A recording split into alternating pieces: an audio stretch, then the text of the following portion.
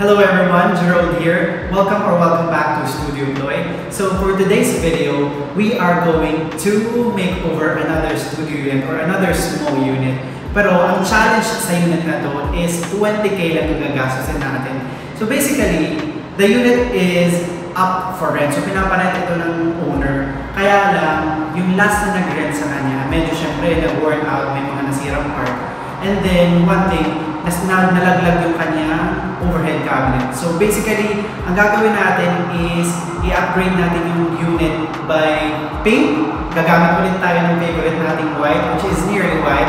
I-replace natin yung cupboards na nasira o yung overhead kitchen cabinet. And then, maglalagay tayo ng accessories na pasapasok doon sa 20k. So, maglalagay din tayo ng floating shelves. Itong nasa likod ko. So basically, ito na yung unit na yun, yung ginawa natin. So makikita nyo yung process kung paano natin siya in-upgrade with only 20k.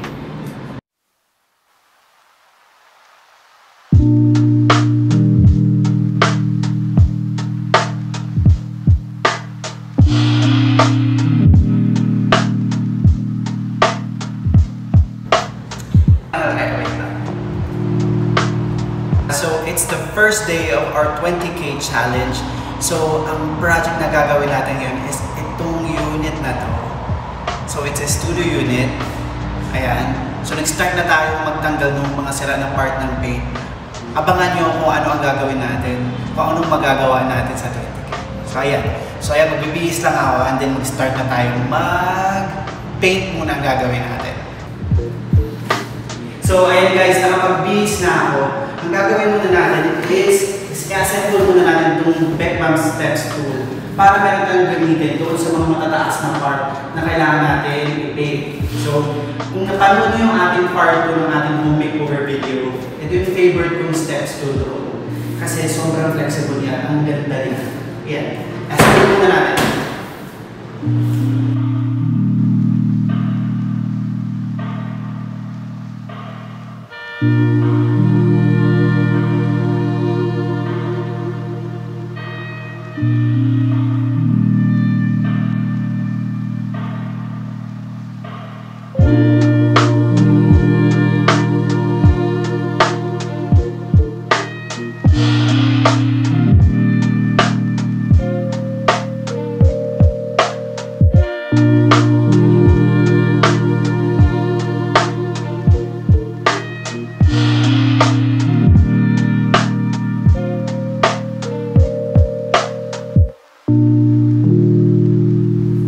Right after ma-assemble ang ating steps 2, we then started removing loose paints or yung mga natuklap.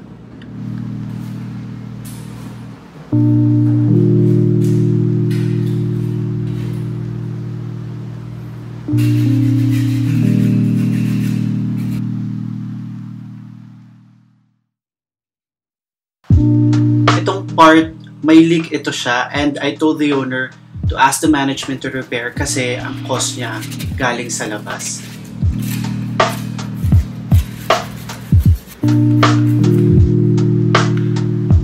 We also removed the tile sticker that the previous renter installed. Nahulog yung original na cabinet kaya tinakpan nila kaso wala din sa hulog ang pagkalagay.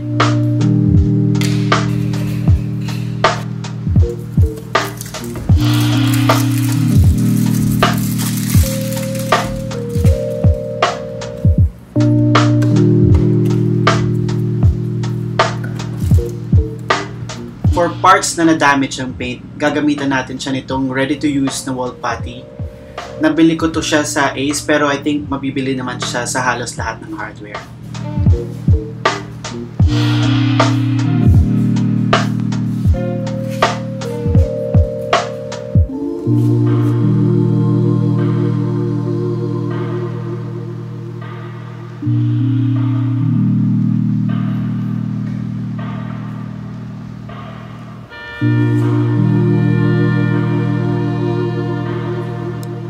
Gumamit din tayo ng wire mesh doon sa mga parts na sobrang malala yung kanyang pag-uka or yung mga sira. And then for this part sa may AC, since plastic yung nilagay nilang cover dito sa gilid, yung foam, so naglagay din tayo ng wire mesh para kumapit ang ating wall putty.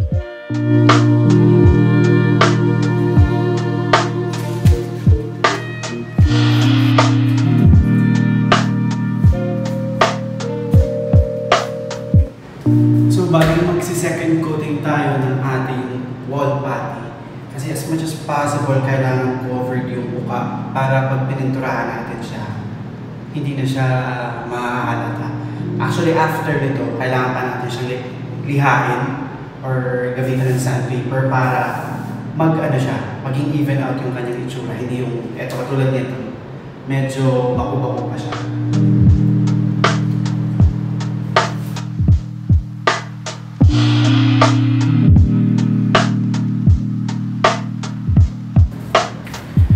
Mag-start na tayo mag-paint muna doon sa mga areas na hindi naman kailangan na walang masilya para yung ibang part matapos na natin.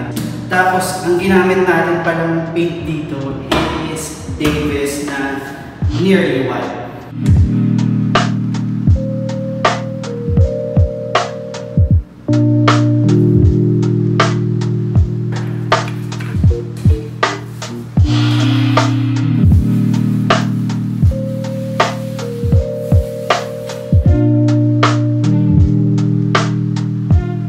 For the paint, since yung previous paint is hindi naman ganun ka-dark, umabot lang tayo ng third coating and nakaubos tayo ng 2 gallons sa buong unit na siya, included na yung toilet and bath.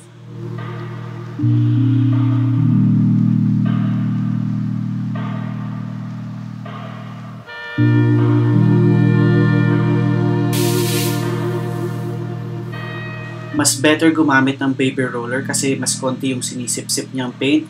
And aside from that, mas better yung kanyang result.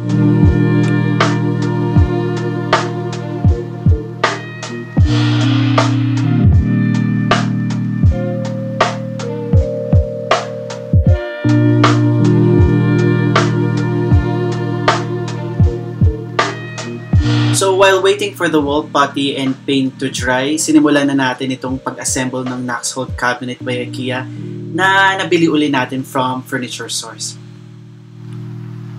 Easy to install lang din ito. Meron naman siyang instructions on how to assemble, kaya actually kaya to ng isang tao, same dito sa ginawa ko.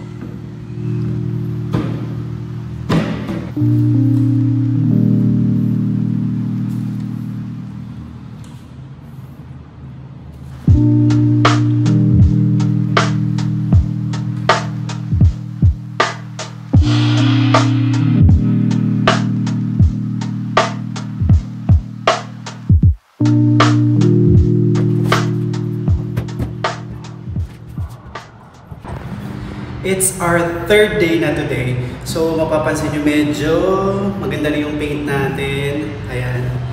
Pero kailangan pa natin ulit ng isang coating para maging finish na yan. And then yung kitchen, maya i-install ko na ang ating cabinets.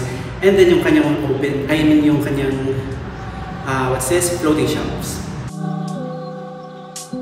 Install lang natin ang back part ng cabinet and after, we can now proceed sa pag-mark at prepare ng wall na paglalagyan natin.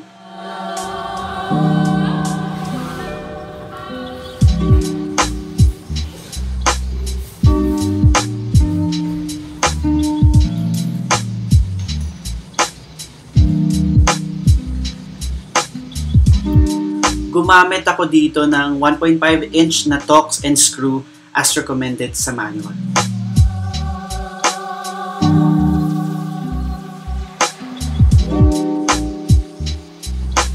Ayan, ang assistant uli natin sa pag-install ng cabinet is our favorite steps tool.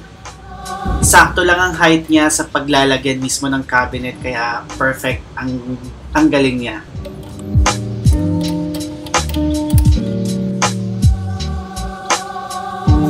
After natin matouch sa wall, next is to install the shelf and the cover.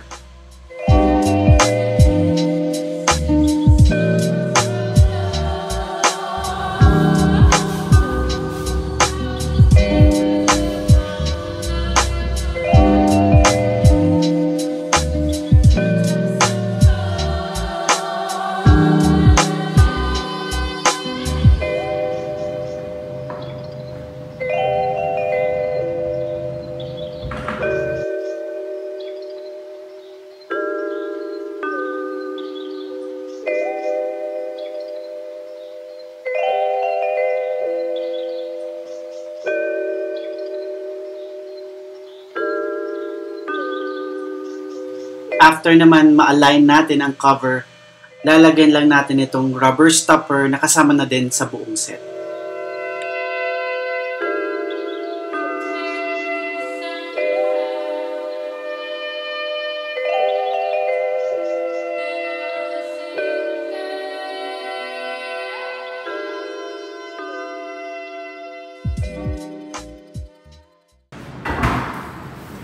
It's our 4th day na today. So, ang gagawin ko ngayon is mag-i-install ako nitong floating shelves. Install natin siya. And then yung paint natin, konting finishes na. Then, tapos na tayo.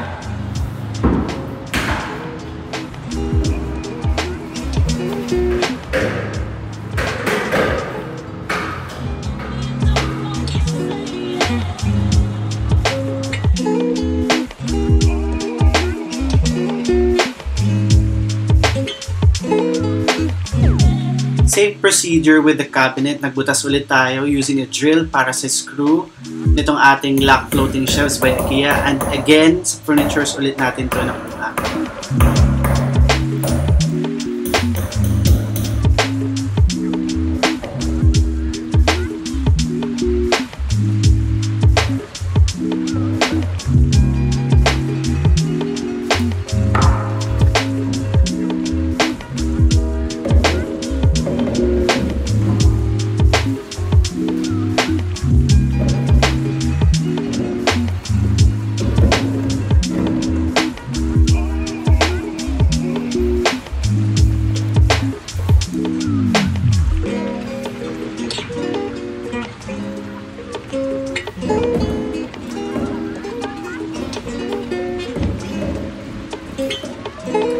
Next up is mag-install na tayo ng ating curtain rod.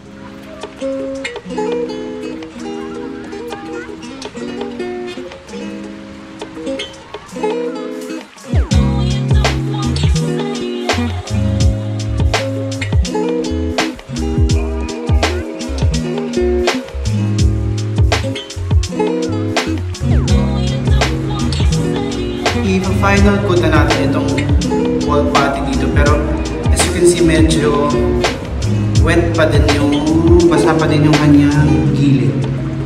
Hopefully sana maayos to.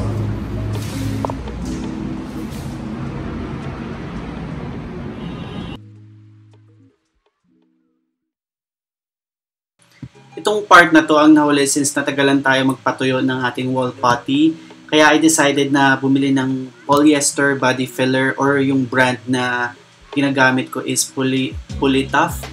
Mas durable kasi siya and fast drying. Kaya after a few minutes, nalihan na natin kaagad siya, and after, napinturahan na din.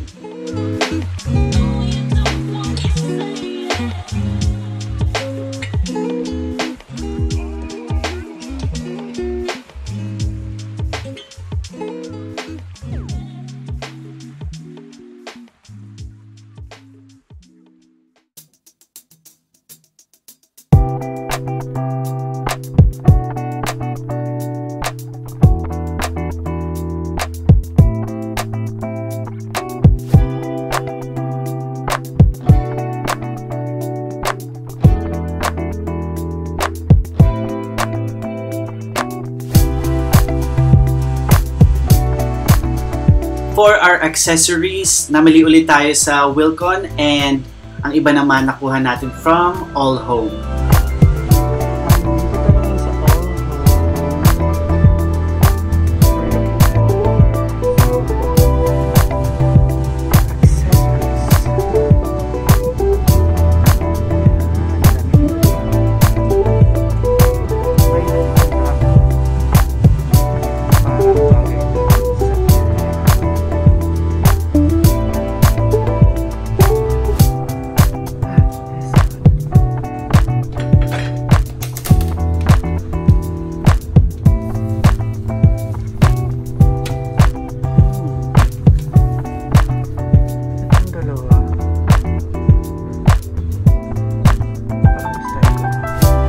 We are now ready to style the unit.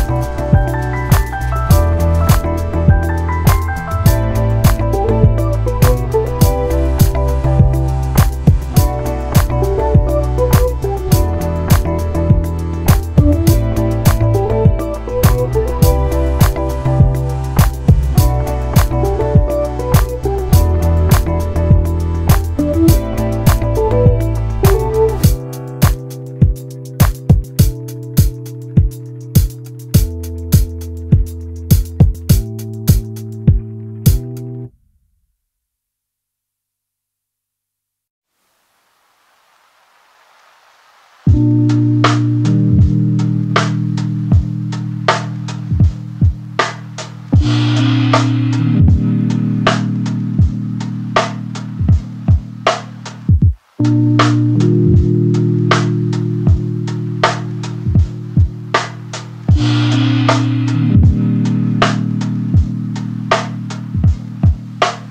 makeover is not the usual where we fully furnish the whole unit. Since it is for rent, the owner wanted minimal upgrade but still would make an impact and appeal to the renter, as they would see this as a reflection on how they would see your maintenance. This would also increase the condo's value and will make a renter pay more money. Paint is might. Never estimate the power of a new paint. It is among the most affordable upgrades with the biggest return. Also, modernizing the kitchen doesn't need turning it upside down. Be realistic with the cost. The kitchen, or how messed up it looks, is a total deal breaker.